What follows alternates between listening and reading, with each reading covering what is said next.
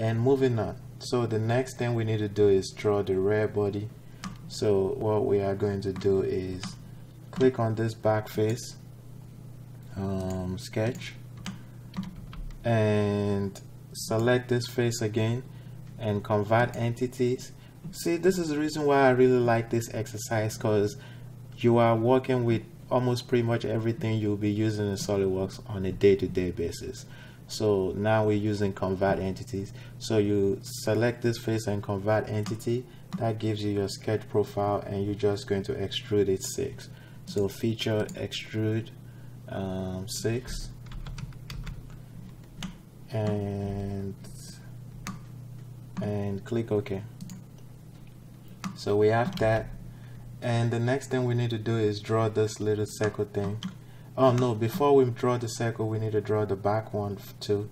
So go on your right plane, sketch, just gonna go normal to, again I'll move it to this side so you can see it, and we just want to draw a profile like that. You can see the line is coming from this the end of this fillet, and that's what we're going to do. Draw a profile, something going up, something like this, and something like that. So I'm just going to select this line and this arc and pierce them, and again I'll go normal to move it over here. So we have something like this, and the dimension here is 2.5. The dimension here is 1.5, and the dimension from, let me zoom in so I can see what's going on. The dimension 1.5. okay, and I'm just gonna move this over here. The angle dimension from here to here is 120 degrees, and the distance from this point to that point is 4.5. So now we have a fully defined sketch. So just draw a line down here, make sure your sketch is closed, and now I have an extra line over there. I'm just gonna delete that and go to your feature, extrude by the mid plane, and you want to extrude it. We don't really have the dimension, but the distance will be the same as this profile, so it's going to be 0.6. So you're going to extrude it 0.6 from the mid plane. It is this distance, and I'm just going to go back down and click OK. Good. So we have that profile, and the next thing we need to do now is draw the hole. So click on your right plane, and the instructor actually has the hole. Maybe we should do the same thing he did. So no, let's click on the right plane. No, let's do what he did, because if someone was following this, I wouldn't want you to do something else and get a different grade. So click on this face and sketch. So I'm just going to draw a circle on it. The circle is from the origin point to the center of that circle is 4, and the distance of the instructor doesn't really give that. So I'm just going to select from this point to the origin point, and let's make it like 0.2, not 0.2. So I'm gonna delete that for now, and I'm just gonna kind of like move it up and gauge it, because it doesn't really give you the size of that hole. So the size, let's move this down a little bit to something like that. That looks reasonable, and that is 0.6. So, and let's make this is probably gonna be 0.62. So let's make that 0.62. So make the whole size 0.6, and the whole this diameter 0.6, and this is 0.6. So go to feature, extrude cut, and we are going to do through all, no, up to next, and click OK. So we have that now. So all we need to do again is go into this linear pattern. I love this exercise because it's just covering everything you need to know. So once you have all this kind of feature down, then you're pretty much good to go. So we're going to select for the direction, we're going to select just any line over here. So I'll select this line, and the distance of those is 0.1. So make sure you have 1 in here, not 0.1, 1. The distance is 1. And the number of hole you need is 1, 2, 3, 4, 5, 6, 7, 8. So in here you're going to type 8, and now the feature, I can just select the extrude cut hole, and as you can see we have it 8 times over here. So now I'll come down to instance to skip, and you see we have 3 holes, so I have 1, 2, 3. The 4th one is skipped, and 1, 2, and the 3rd one after that is skipped. And once you have those, once you select, make sure that is like an orange dot, that means those will be hidden, and click OK. And there you go, we have that feature. And the next thing we need to do is draw this circle. So again, click on this face, sketch, draw a circle over here. The distance from the center to the bottom is 3.85, and the diameter for this circle is 0.2, and the distance from the origin point to this circle is 13.2. So that is fully defined. I'm just going to so we need to figure out how far we need to extrude it out. So maybe I'll go back to the top where the instructor has that. Oh no, I can come down. I think the profile is somewhere down here. So moving on to the next one, it is over here, and it is extrude from the center out is 1. So you know what we can do? I'm going to exit. So I'll show you another thing to do. We need to change the plane of this sketch. So right click on this plane, this sketch, select edit sketch plane, and let's select the right plane.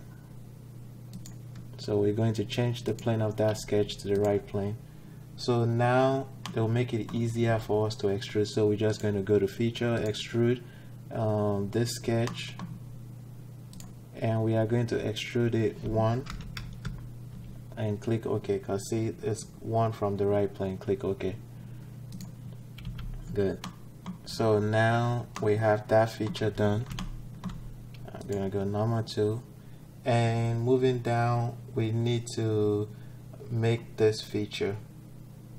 So we need to make this little I'm not sure what that's called, the red propeller. So again, click on this face, sketch. So just come over here and draw a line. Again, hover over this circle, and you should get the center point of it. So start your line from that center point of that circle, and I'm going to move this to the side and draw just draw like a profile like this, something like this. So something like that. And now we're just going to start adding our dimension. So we know from the bottom of the origin point to here, from the origin point to there is 3.85.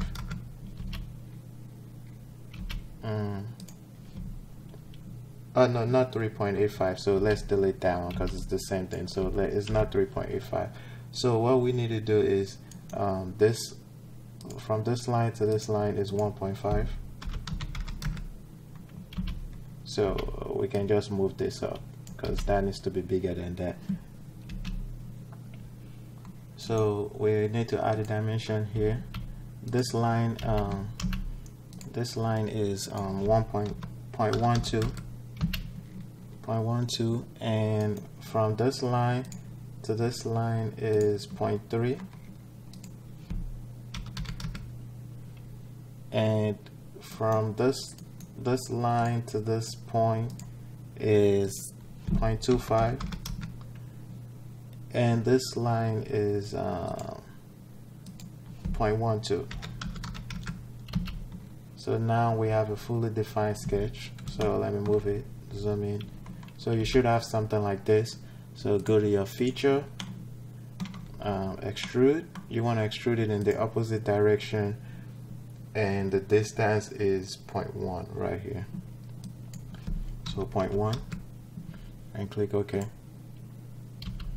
So you see how this is merging together. So let's exit, not exit, but edit that profile, that feature. So when we extrude it, what we want to do is select, uncheck this merge result, so that way it makes this a different entity from the rest, so it doesn't make everything one piece. So now if I select this, this is just a own feature by itself, and that is how it is made over here. So now what we need to do is go to again circular pattern, and again I'll show temporary axis, and for the perimeter I'll just select the perimeter over here. I'll select the temporary axis. So we want to pattern it 4 times and equal spacing. And now for the feature, you won't select the feature, come down to the body. So come down to the body, and you select in the body, you want to select this body. And if you select the feature, it's not going to work because this is its own body. So you make sure you select the body and click OK. So now we have that red propeller, and now I'm going to hide my temporary axis because I don't need it. Good. So now moving down, so we have this done. So now the next thing we need to do is draw this profile on this what is it called, the cockpit. So we come to the front, select this face sketch, normal tool, and I'm just going to select that face again and convert entity. So to convert that profile as a sketch, and I'm going to exit out, and I'm going to now offset a plane forward 3. So feature, reference geometry, plane. So I want to offset a plane from, we can offset it from the front plane, or this face is the same thing, and it's going to be 3. And now on that plane 4, on sketch, normal 2. So I'm gonna move it to the side. So you want to use this slot feature and just draw something like this, a center, and I can just draw something like that. Then I'll draw a line from this point to that point, to the midpoint of that slot, and I can just make that line a vertical line to center it. So I'll make that line a construction line. And the next thing we need to do is just add our dimension, and it is